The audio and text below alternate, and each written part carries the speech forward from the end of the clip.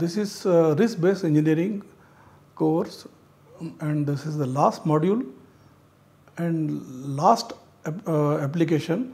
That is, the title of this lecture is risk-based engineering application. And in this lecture, we will be seeing one of the application, that is risk-based operator support system. Actually, it is an intelligent system where artificial neural network has been utilized for transient identification. In any complex engineering systems, if any transient occurs, that means when a system changes from one state to another state. Let us say a plant was operating and suddenly power failure occurred.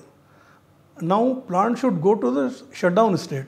Why? Because the major cooling systems are not operating, and this shutting down should happen in a very efficient manner and in a very positive manner, so that the systems are safe. Now a person sitting in the control room of the plant, he sees so many trips and alarms flooding into the control room, so many parameters changing their status, and it takes time. Many transient, they are very simple. You can just have a look at the one window and you can tell, okay, this is the transient. But sometimes it takes time to figure out which transient has come. Like as I told you, power failure is one transient. It brings the plant to shutdown state. Then he has to see whether after tripping of the main coolant system, whether the shutdown cooling system has started, it has taken over, and the emergency power supply is available, so that the plant can continue in a safe manner in shutdown state. So, and this has to happen in a very quick time. Some actions are required immediately, some maybe in a minute, and like that. So, however, nuclear plants are built with a provision that this is in respect of some serious accident, that even if the operator does not take any action for next 30 minutes, the system automatic automation in the system that has been available, it will take care of it, and later on action will be required.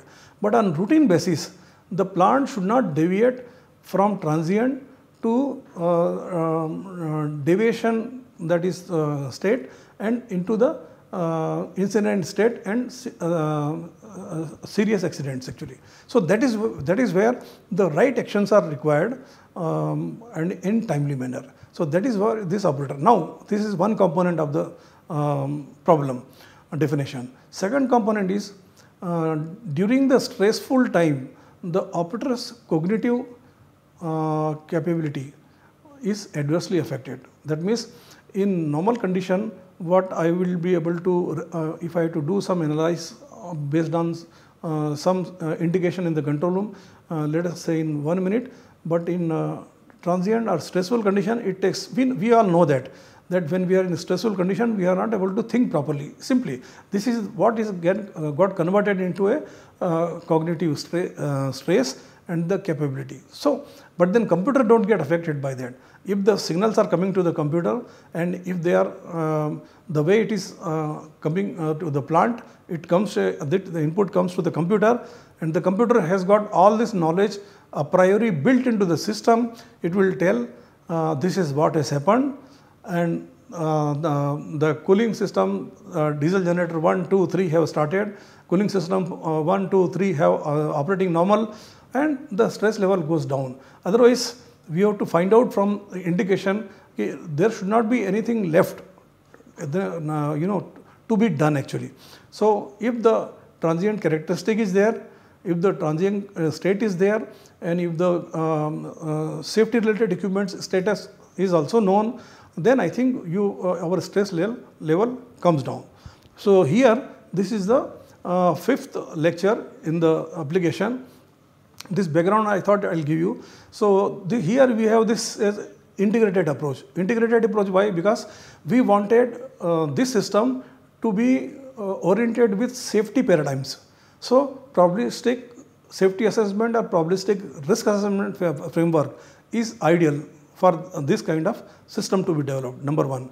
Number two, this system should have, it should have or it should mimic some human capability. That means thinking and decision making, and using the artificial neural network and machine learning algorithm, we impart these qualities to our computer program we call artificial neural network, and operator support system, that is diagnostic part, is done by a rule based fuzzy system or fuzzy neural network system. Okay. So, PRA is built on various components to the system level and further to the plant level. So, that means it provides the rational on safety, what decision should be taken, how it affect the system and how it will affect the plant, and that can be converted into advice in the case of any particular situation that is arising out from the plant. The two major components are a priori training. So, we use only trained manpower for appointed in control room. So, similar criteria is applied to this program also. The neural network is trained for the, let us say, some 20-25 transients, and a recall test is done on this thing to ensure that it is behaving as an human. For example, in a transient pattern, which is made up of trips, alarms, parameter reading. Even if two signals are missing, if one signal is missing, it will give the prediction with some error. If normal error is, let us say, 0.001, if it is perfectly identified 0.001, with missing signal it will give something like 0.007. If two signals are missing, and that is how operator thinks, and then he correlates. So, the system should be able to correlate with other signals. So, operators thinking should go into the system. For example, if the class 4 power root signal which are there, they do not come, but we find all our big pumps have tripped, okay, and then we see other equipments are also changing the status. That means even if the root signal is missing, the derived signal can tell us it is a class 4 power failure. This is the human thinking. So, my network also, artificial network also should behave like that only. Okay. So, and how we will know that? We will do recall test.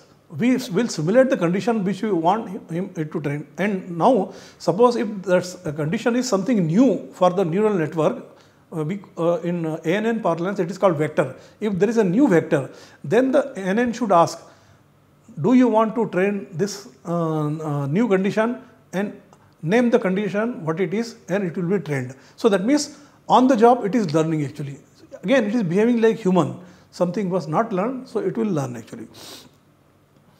Okay. So, you can take it for emergency scenario, we require this system, and it has been trained in that emergency scenario.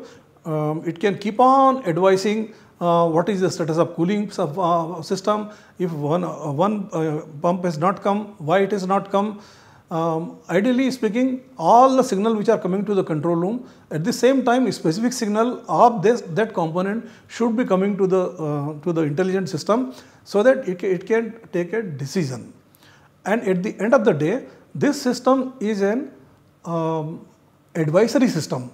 It will not operate in a closed loop, because operator's job requires much more intelligence than an autonomous system that it does. So, there is no automation here. The way operator takes a decision, this particular advisory system will advise the operator, and then for emergency condition, operator's capability is low. Now, we are not saying that, let us not overemphasize it, but it will help operator, okay, what decision has been taken, correct or not. So, there is again one more think over point actually. So, this is what the introduction is, and the PRA knowledge we have discussed at length in our module on probabilistic risk assessment. All sorts of information goes into building the PRA model of the plant. And what we have been discussing is that the safety level or risk level. So our core damage frequency is the one point reference which can tell us the condition of the plant. Second point of reference will be system level failure probability or unavailability. So all these metrics at system level, at plant level, at component level, and in component level and we have this uncertainty characterization at all the levels. That means any value which goes into the PRA model, it goes with the uncertainty bound, and then at the top also what we will have is uncertainty bound. That means what is the confidence of that prediction, that also will come, and that forms part of the our artificial intelligence that we have over here. And then most of the accident scenarios are modeled and then they are analyzed, and they are also analyzed for fault tolerance. If one or two signal fail or one or two symptoms are fuzzy, or if there is some additional signal comes which interferes with the main pattern, then also it should be treated like an outlier. We know the case of how we treat outlier in one of our lecture. So all these things should do, and it cannot be done by a linear programming method. It has to be done by intelligent system. Now, what is the structure of the our system? First, it is a plant. Okay, so we have and then system structures and component that build the plant, and then there is a control room which tells the operator the status of all the thing, and then the operator is seeing this thing. Normally he is observing, or it's called surveillance. So he is having his own surveillance here, and then the transients are identified, and then EOP and faults diagnosis. So transient identification and fault diagnosis, these are the two major jobs that need to be strengthened. Okay, so these are IOV terminal, input output terminal and all that, and this is how the main structure is there. Now we know that human factor is one of the major factor that contributes to the accident.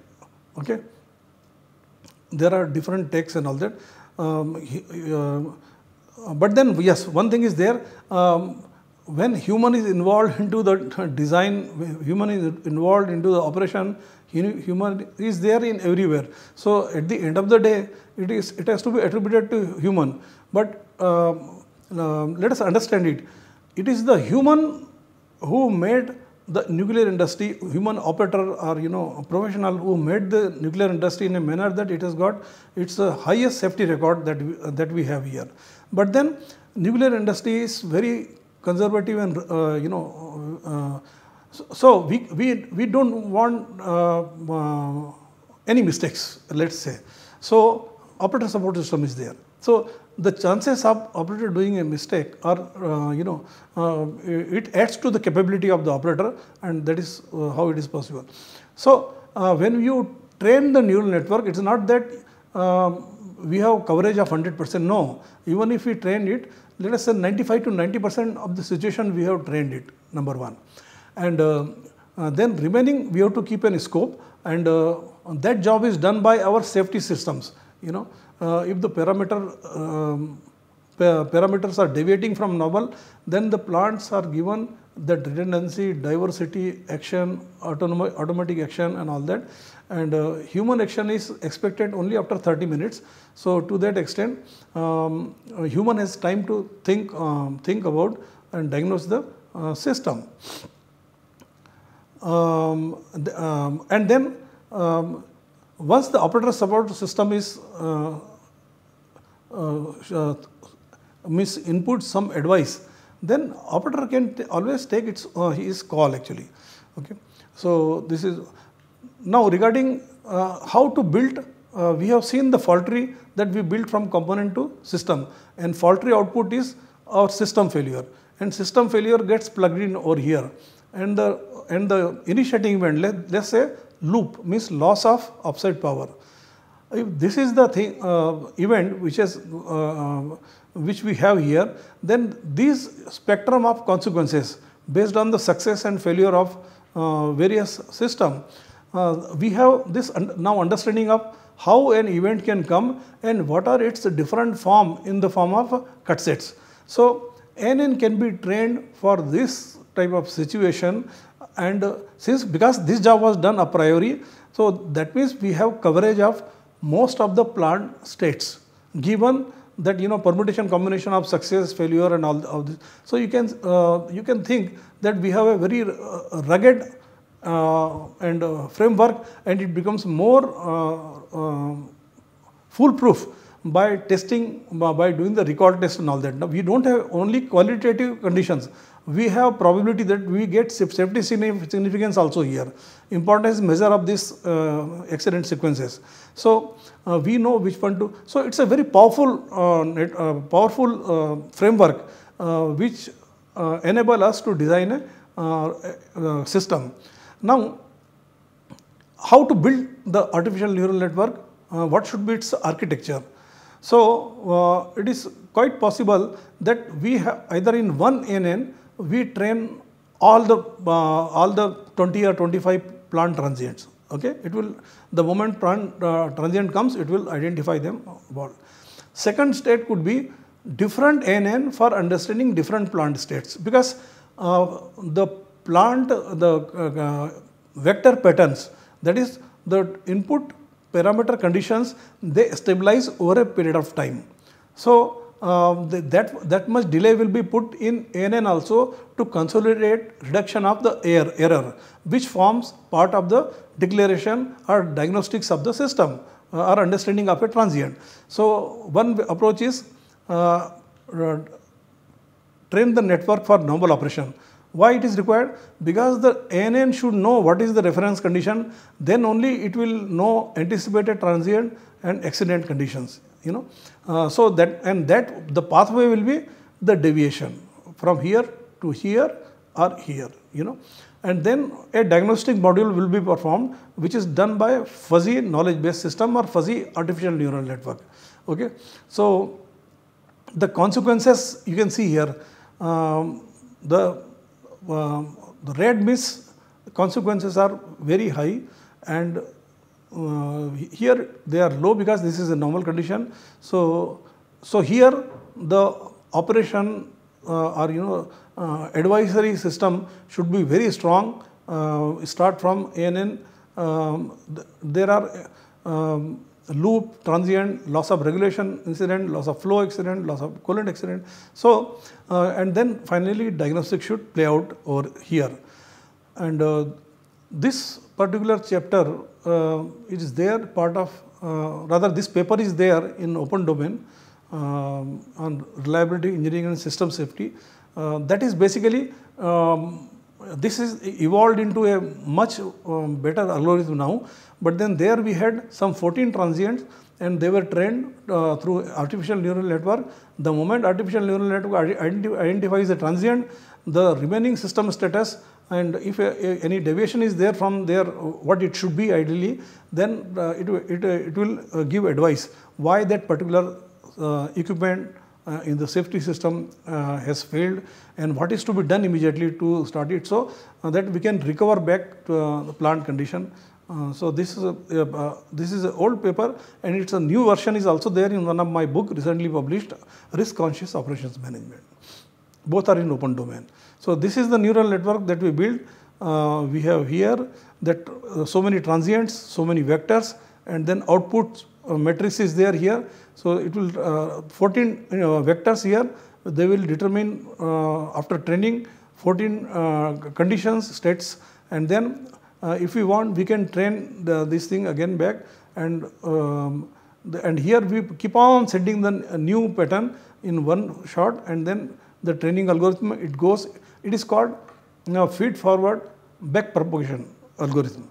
And suppose plant essential loads are here, so it doesn't remain limited up to this are like emergency power supply bus. It doesn't remain limited up to here. It comes down to the individual diesel generator, and finally in individual diesel generator also the algorithm goes down to control and protection logic, low while system, that means different system, and in this system also it different equipment. So that means if I have to do a diagnostics, I should have this particular system part of our knowledge. And this is what, so emergency power supply that we saw this sketch.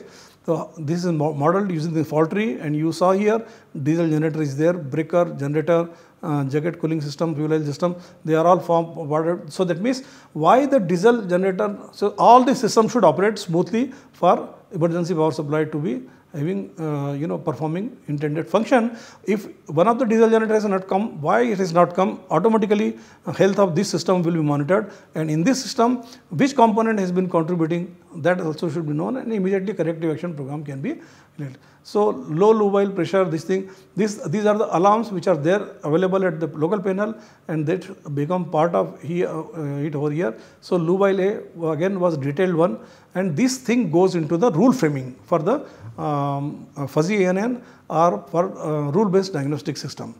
So if you want to see the rule, they are like this: diesel generator membership function 0.9, it is a fuzzy logic, fuzzy approach is there, and DG2 membership function 0.9, because in fuzzy logic it is not on or off, or confidence level is also very important. So membership function is 0.9, that means some confidence is there, high confidence is there. So you check this one. So if and then, this logic is called if and then logic. Normally they are called rule based, so fuzzy ANN approach, and this so many rules are there. The rule base itself comprises of thousands of the rules, and they form part of the diagnostic. They support the diagnostic rather, I would say. So we saw that the operator support systems, if we incorporate intelligence or rather intelligent algorithm like artificial neural network and machine learning, it can help operator. And I think many plants, they have operator information system or operator advisory system. Operation information system is in an abstract manner the status of the system will be told, but then in operator support system, diagnostics and identification, I mean part of human job will also be be there actually. And PRA is the best tool which can bring in that safety orientation into the system. The fuzzy rule based diagnostics or even production rule based diagnosis works here. Strategy is critical to reducing cognitive load on operator. Idea is that operator's stress should be reduced so that proper action can be taken. So, and of course, we had discussed that in prognostics and health management also, one is the remaining useful life prediction, and there we had told for plant health monitoring, there is operator advisory system based on this, because PHM also takes signal from the equipment, and here host of signals they come to a computer, and they save the plant from going into accident state condition, because well within time they bring it to safe shutdown state, and this is called transient identification. And the second part, diagnostics, they perform diagnostics also using the rule based approach. So quite a bit of overlap is there. At equipment level, it is the prognostic which is playing out, and while identifying that component is done here by diagnostic algorithm, and transient identification is done by ANN algorithm. So we have a complete spectrum of modern technology that is playing out in the plant, which mimics the human operator, and that's why it's called intelligent operator advisory system or intelligent PHM algorithm. Thank you.